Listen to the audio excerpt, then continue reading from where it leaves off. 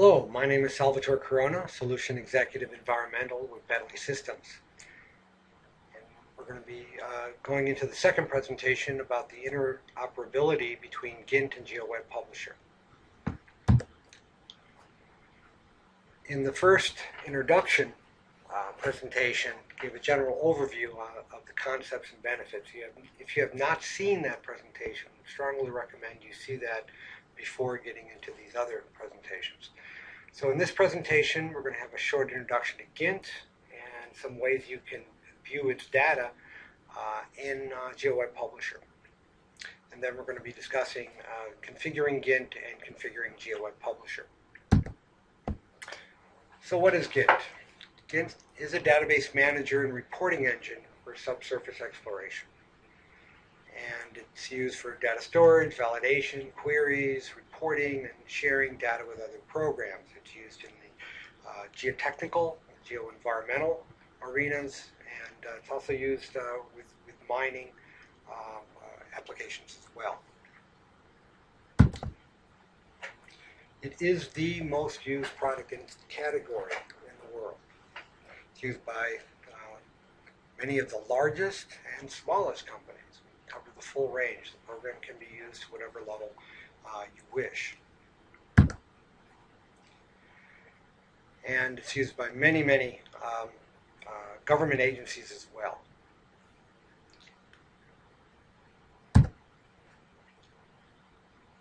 So you collect data into gINT using many different techniques. You can certainly type the data in manually. We have very good editing interface. You can bring in other formats, Excel, etc., electronic field data, data from PDAs and tablets, lab data, any kind of data you wish related to your project. Once that data is in the database, you can then share it out and publish it in many different ways. Modeling, Web-based GIS, as we're going to discuss, Google Earth, and lots of different report production. Some of the kinds of data reports, of course we have borehole logs, well logs, and all the reports are user customizable. You can make whatever you like. The program comes with quite a few sets of localized files for different parts of the world. You're free to use those. We have many other reports on our website that can be freely downloaded. You can create your own forms. You can hire us to create them. There's quite a wide range of capabilities and options. And then we have what we call fence diagrams.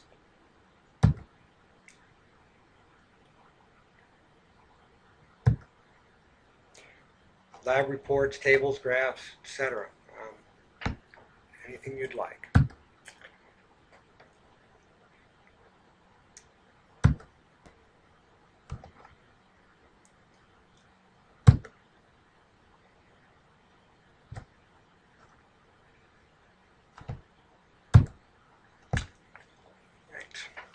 So what is Geo Web Publisher? It is a web-based GIS, very easy to implement, and very high performance. And it brings together multiple graphic and database sources. This is very important. No data actually lives within Geo Web Publisher. It is all linked in. So you deal with that data in its best medium for generation and manipulation. You could have dozens of programs taking care of many different kinds of graphical and database sources of information, and they can all be pulled in to Geo Web Publisher. As that data changes, the model then changes. There's no import-export kind of thing. It's all dynamically linked. And it supports collaborative workflows, and it follows ISO standards for mapping in GIS. So you can use many objects from other GIS programs, like shapefiles, etc., within Geo Web Publisher. And it's got advanced tools for web application creation and administration, and many end-user tools for navigation, querying, etc. So let's get into the program.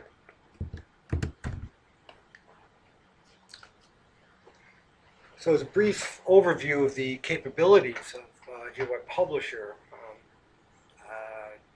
is broken up into a number of frames.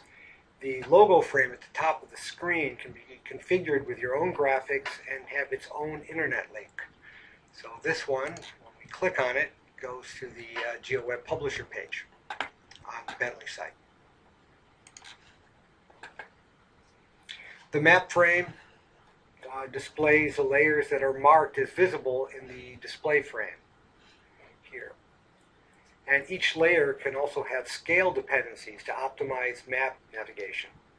In the full extent view that we have here, 3 subsurface investigation projects are shown. These 3 here, we hover over them.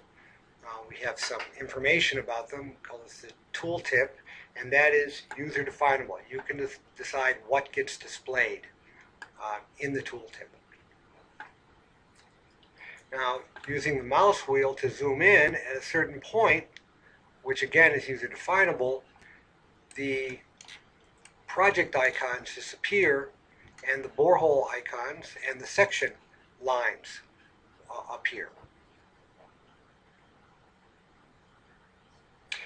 The display frame here lists the layers that were built into the model, and these layers are all user definable. And you can have as many or as few as you wish. And each layer can have its own graphic file or database source. Layers can be turned on and off, and some, like the project and borehole layers, can be visible only in certain map scale ranges. The searches frame holds as many user-defined searches as desired. We have 4 designed here for the subsurface data, and we'll be going over those in a moment. And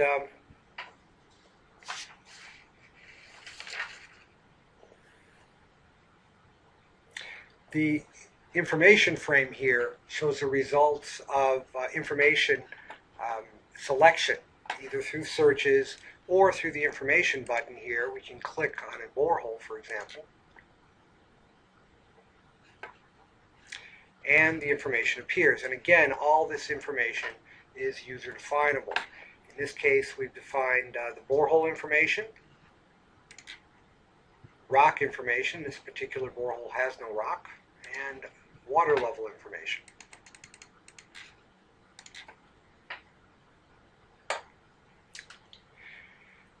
And let's select a few boreholes here. I'm going to use the selection tool, and I'm going to use a select by circle. Do that, and we'll pick those, and then we click the information button, and they all appear here. Now I'm going to move this up. I am recording this at a low resolution so that it appears on everyone's monitor properly, and you would see more of the information frame at a normal resolution. And here I'm going to show all the results. Drag this down a bit more so we can see more of this. Now this information can be sent to a CSV, an ASCII file, or Excel. We'll do that now.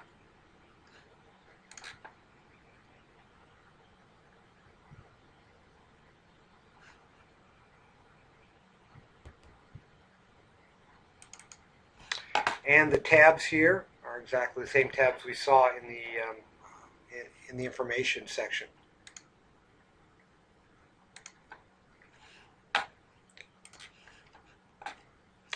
You can also send it to an XML file, which brings it up in your web browser. And besides the information we saw in the Excel file, we're also seeing the view we have in the map frame along with the boreholes that are highlighted. And then all the information we saw earlier.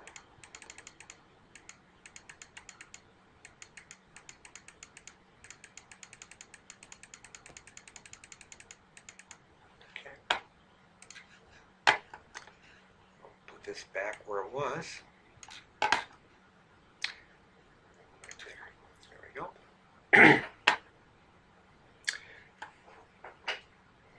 The overview frame shows a background map of the area with the current view window. So as I pan, this window will move, And as I expand or contract the view, or zoom in, that will also change.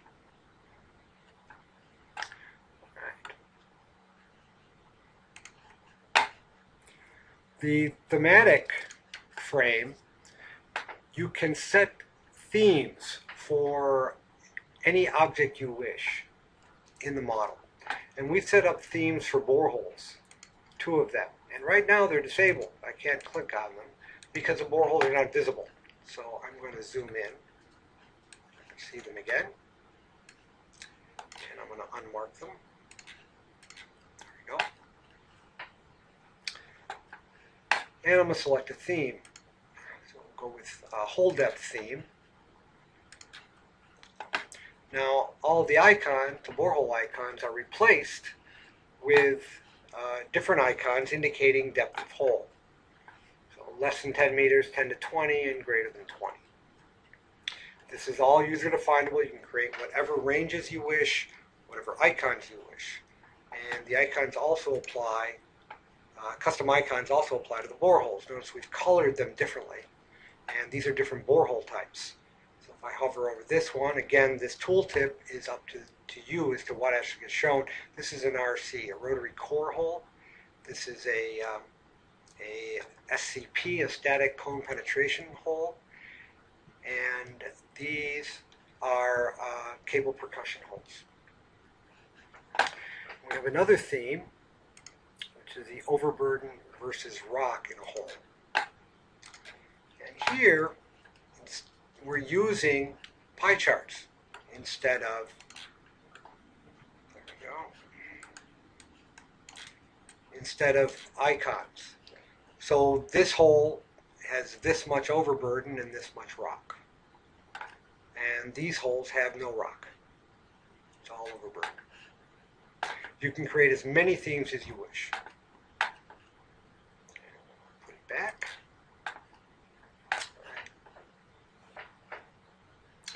The markup frame is where you can do some collaboration. Right. So I'm a geotechnical project manager, and I've looked at all the data. And one of the things I'm going to look at here, go for information. There's a link here to a PDF of the log. Click on it. We have our log form, and you can do that with any of these. And I also want to look at the sections. These are section logs, so I'll take a look at this section here. Oops, sorry.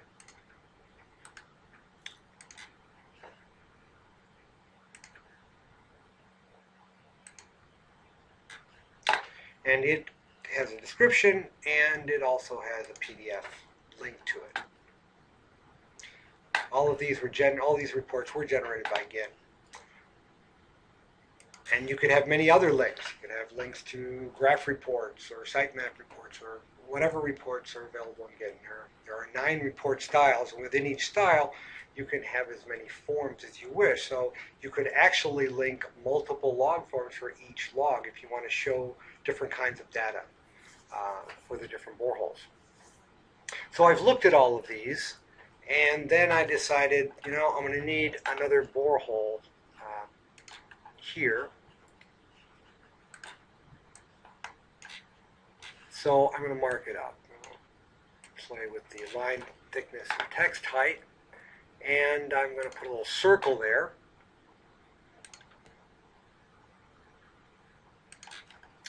And a little call out. New sampled borehole to 20 meters, and whatever other notes you'd like. Click OK, and then I can place this and zoom out a bit. There you go. And I'd like another one here. Let's pick that one here. All right. So do that again. And another call out here. new cone diameter roll to 15 meters. All right. Now, as I said earlier, no data actually gets stored within Geo Web Publisher, and these markups will not be stored with the model. It would be quite cluttered if lots of people were putting things there and it stayed. What you need to do is store the markup. You save it, and we'll call it gINT markup.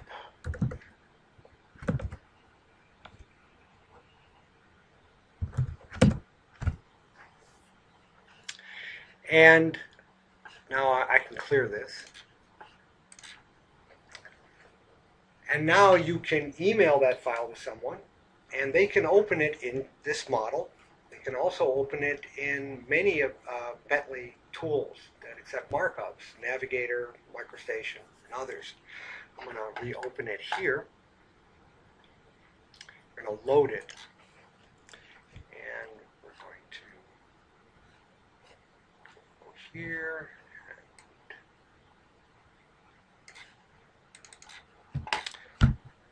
And there they are. We can zoom in to see what they're talking about.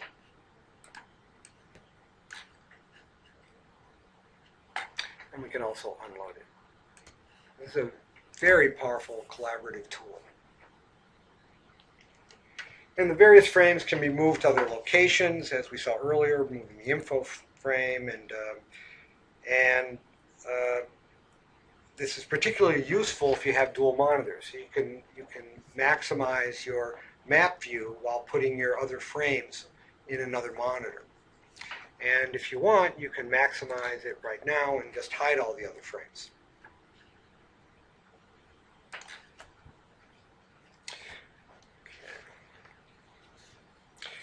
The toolbar, which is also user configurable, you decide which tools will be in the model.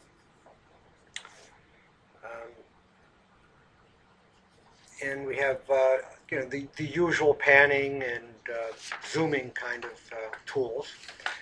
And the selection tool allows you to select individual map elements. That's just the standard one here. So I can click, click, click, or I can select by circle, polygon, needle selection. The update information button we've seen, click on whatever we want and it will show up down here. And then we can unselect. There's also a measuring tool. It will show you the total distance and the segment distance as you're moving along. And then we have an area tool. And it changes as you move. You can copy the map area to the clipboard and then paste it into any program that can accept a raster image. And of course we have normal print operations, but we also have an advanced printing tool. What this allows you to do is a number of things. You decide what area you want to print, and the cutout at the lower right reflects a cutout of the form, which this frame you can create however you want, whatever size you want, etc. That's all here. So I can place it wherever I like, but you could also rotate this. You can have a fixed rotation or an interactive rotation. So I click and then I can move this anywhere I want. And there it is. And I can put in a comment, as many comments as I like. My comment. And then I can print. Now, printing here, it always goes to a PDF. We'll call it gINT. PDF.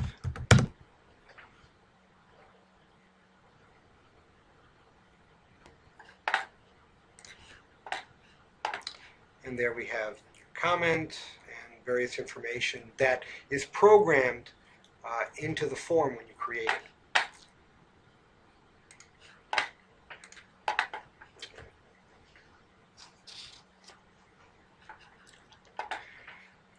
And finally, we have the layer book. And this gives you a summary of all the layers that you have defined.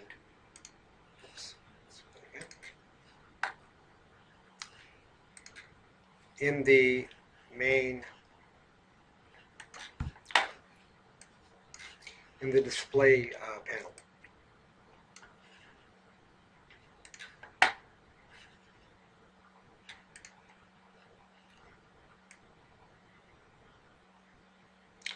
And here shows a legend of the different borehole types for you. And it also tells you the scale range at which boreholes will be visible.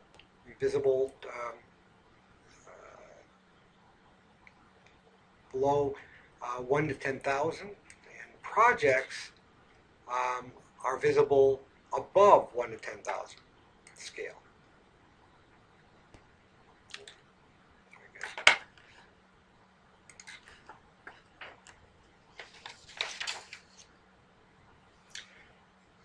And you can make any objects that you wish selectable within the map. In this particular map, we've only made the 3 subsurface information layers selectable. None of the others are selectable. They're only visible or not. And the database objects that we have, which you can see some of those here. I'll just pick one of these. This information can be made read-only or read-write. We've made all of this read-only, which I think is a very important part of this. You want to be able to share data, but only certain people can edit it. Let's go a little more detail on some of the subsurface data information, and let's look at the searches. So at the highest level, we have a project list, and you can type a project identifier, or if you know the first few characters, I know there's one with an A and a star. I'll just say it starts with A, and it's this one, and it zooms into that area. And the project information also has a PDF associated with it that we've attached to it, and this has the entire geotechnical report.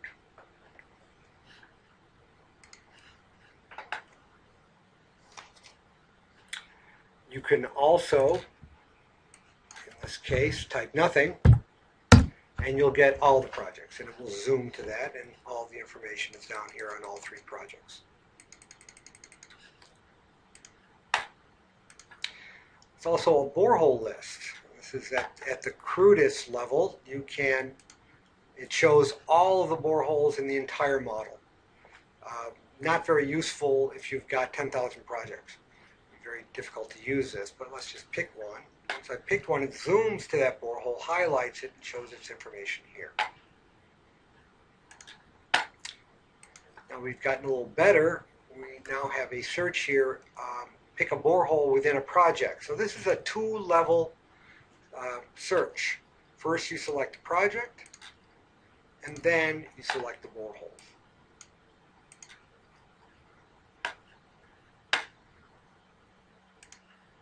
And finally, we've created a search of boreholes by type. Here are the 3 different types, and I'm going to pick the static cone penetrometer holes. And they're all highlighted here, and we zoom to it, and they're all shown here. You can make multi-level searches, as many levels as you wish. You can decide whether wildcards will be used or not, whether they need to pick anything or not. All those options are up to you in defining these different searches.